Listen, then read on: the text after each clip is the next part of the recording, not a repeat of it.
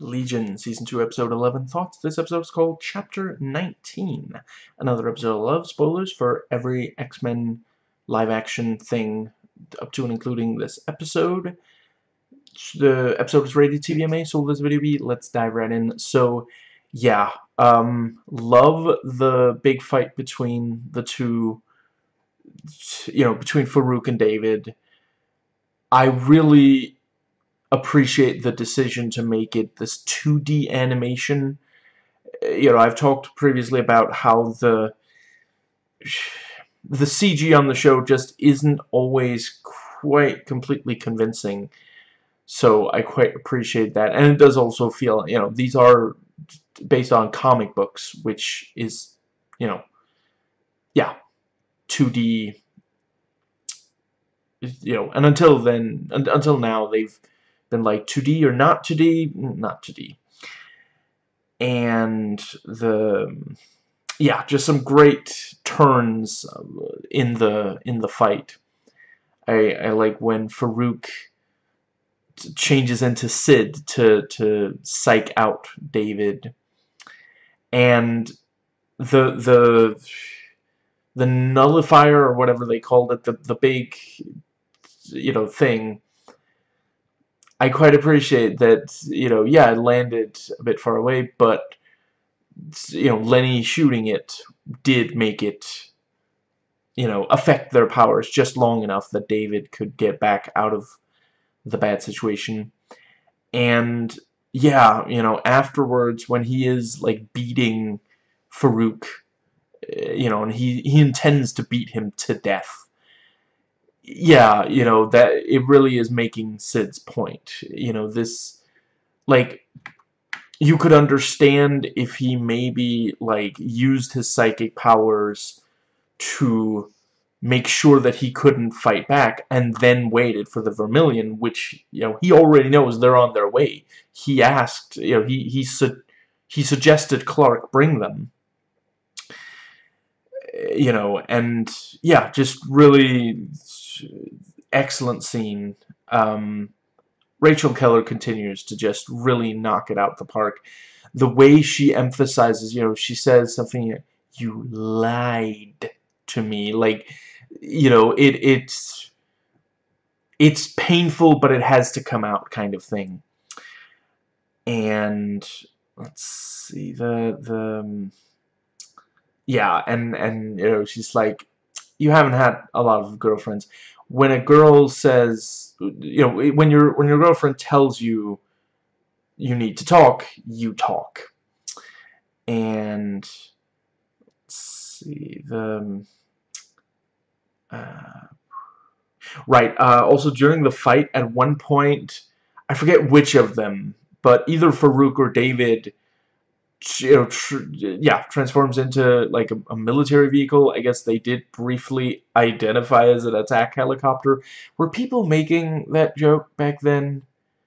2018. Right. The joke had been made for about 4,000 years by then.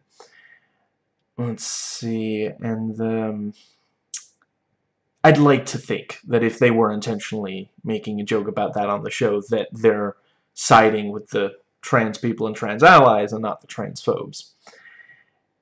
Anyway, there's a pretty decent chance they weren't making that joke. Anyway, yes,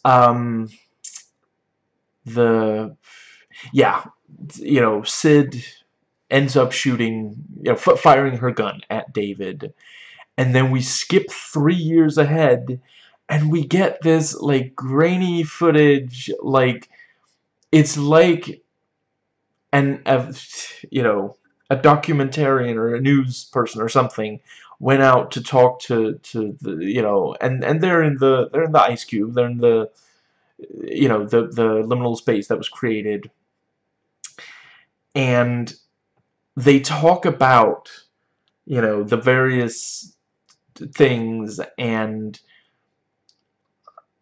yeah, when, at one point Oliver says, the world ended, and Melanie's like, don't be so dramatic. They're not gonna, the world didn't end. There's, there's this and this, except not, and it is this thing because they're doing that thing, like, it seems like for a while words come out just fine, but then at the end of the sentence, suddenly out comes the wrong strawberry.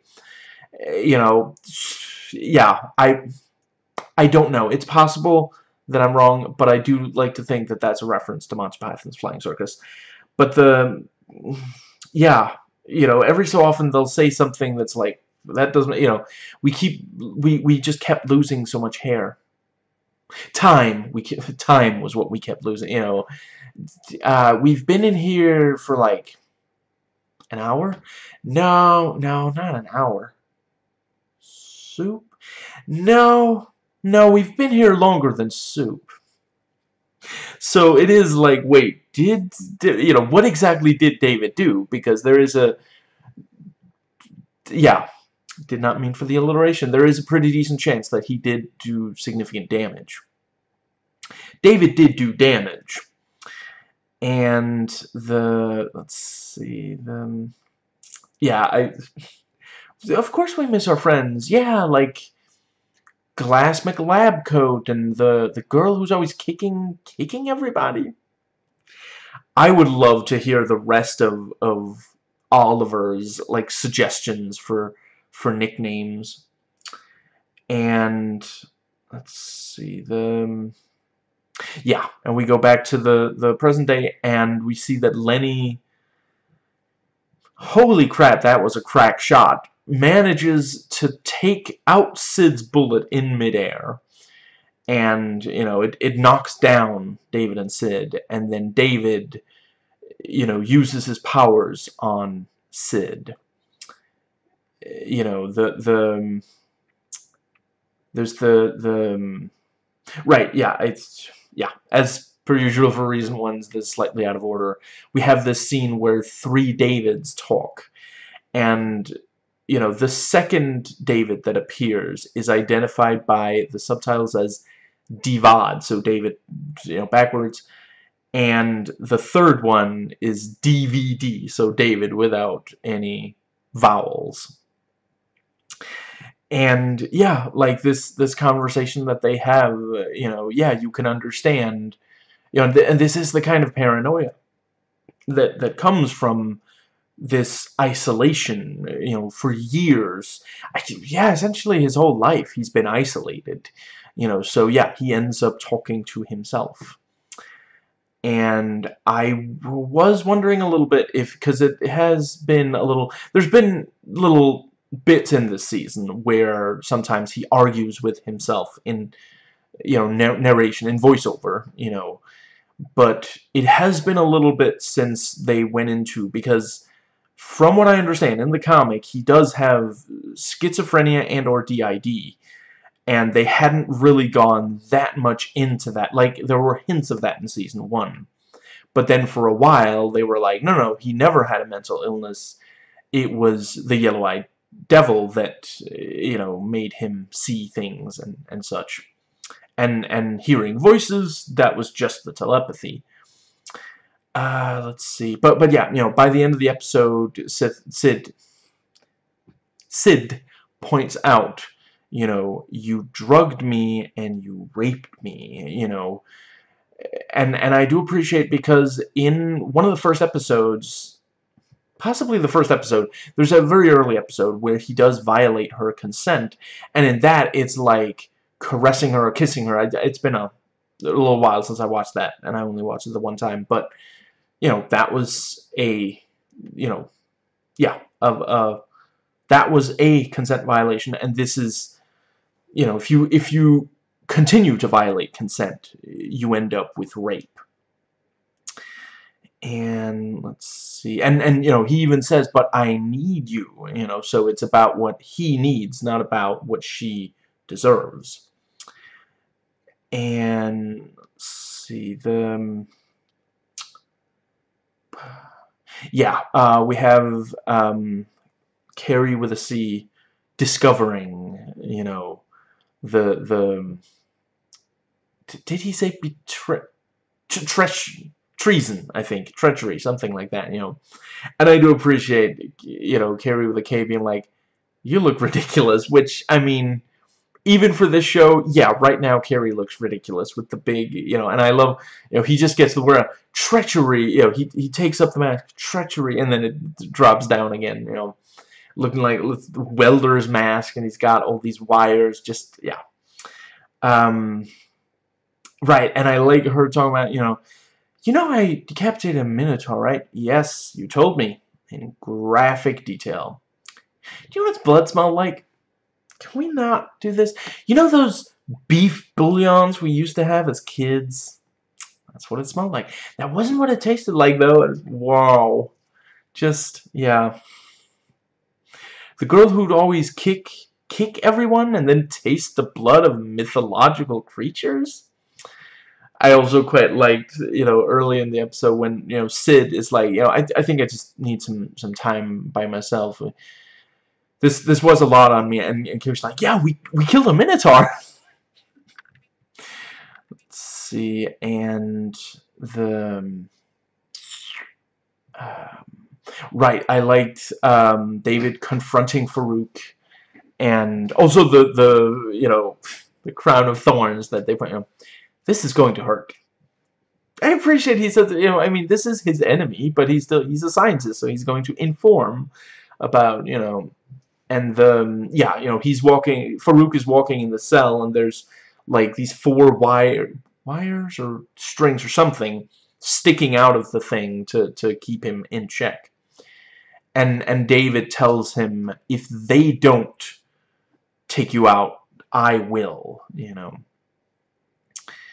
Right, I also like when David goes up to Lenny and she's like, I'm heading right for the chair, and he's like, no, God has plans for you. I don't believe in God. I think you do. Nice little, yeah. He's not talking about, like, Yahweh. He's talking about himself. If he wants to be comparable to Yahweh, oof, you've got a lot of smiting left to do, my man. And let's see. Right, I appreciate Farouk is like, no, I did try to I wanted you to love me. I wanted to take care of you, And let's see, the trial, great little bit with, where's Farouk?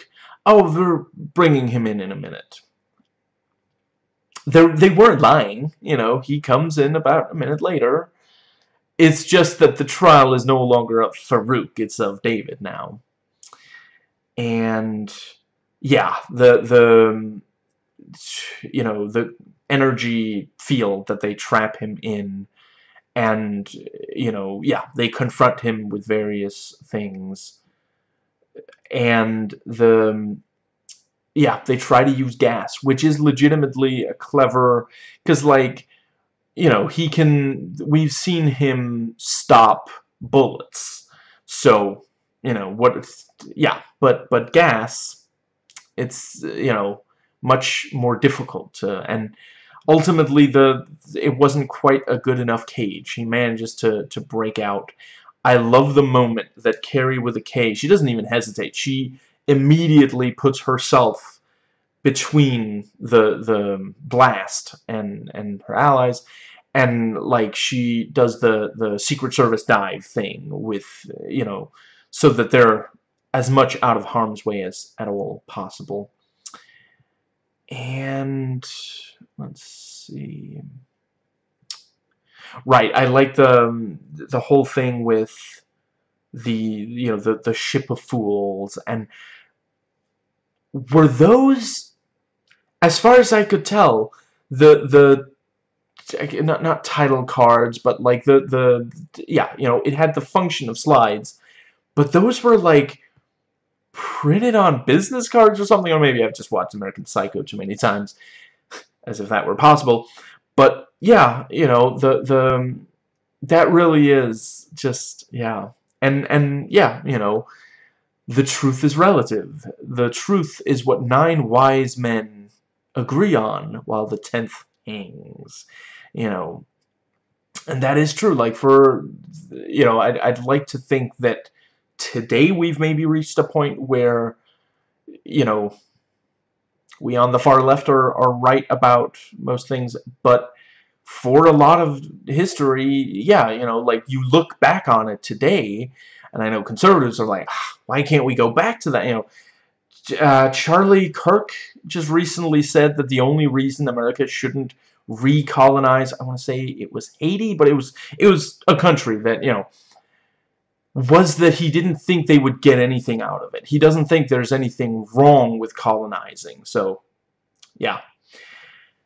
Anyway, yeah, you know, we look back at a lot of history, and it's like, how could they possibly think that was okay? And let's see, yeah, you know, it ends with, yeah, David teleports to Lenny, frees her, stops the bullets, and they disappear, and just, yeah, fantastic ending. I really don't think we have enough of these, where an adaptation, because it happens a bunch in the comics, but too many of these adaptations are way too scared of actually having this sort of turn, where a powerful hero becomes a powerful villain. They're some of the most compelling stories in the comics, so yeah, so glad that they, you know, and then when they do them, they often completely botch them, like the Last Stand, where, you know, they make a complete mess of the Dark Phoenix saga. Now, let's see. So, yeah, IMDb Trivia points out, you know, the fight at the beginning foreshadows David's heel turn. Previously, it's been indicated that safety is designated with red, danger is designated with green, switching from the initial indications. During the fight at the start, Farouk is red and David is green. And let's see so I'm just briefly going to let you know, because this, you know, I'm doing these Marvel shows in the order in which they originally aired, which means that the very next show I do is Cloak and Dagger Season 1. Then it is The Gifted Season 2. Oh, right. Cloak and Dagger Season 1, which is 10 episodes. The Gifted Season 2, which is 16 episodes. Cloak and Dagger Season 2, which is 10 episodes. Agents of S.H.I.E.L.D. Season 6, 13 episodes. And then Legion Season 3, those 8 episodes. So yeah, it will be, yeah, what is that, a month and a half or so? Yeah, that's going to be a difficult wait, but in fairness, you know, back when this originally aired, you had to wait significantly longer, but yeah, really, really looking forward to Season 3. And let's see.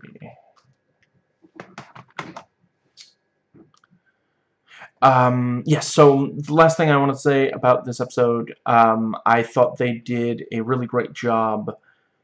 You know, like, throughout the episode, I was not sure if David was going to end up overcoming, because he's confronted with it at the start, like, maybe 5 minutes in or so, right after the fight. Sid tells him, you're the villain, you're the one who ends the world, and that's the thing, when you're confronted with horrible, you know, a horrible realization about yourself, you have the choice to, you know, try to look inward and try to figure out, is this true, and if so, what can I do about it, or to reject it. And the fact that Sid fires a gun at him, you know, that tells him that she was willing to kill him, but he also has a chance now, because he did survive it because of Lenny.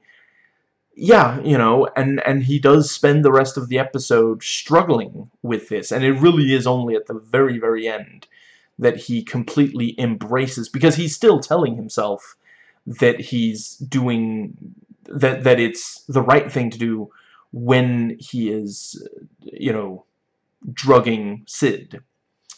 Right, also really loved the cover of, I think, is it just called Behind Blue Eyes?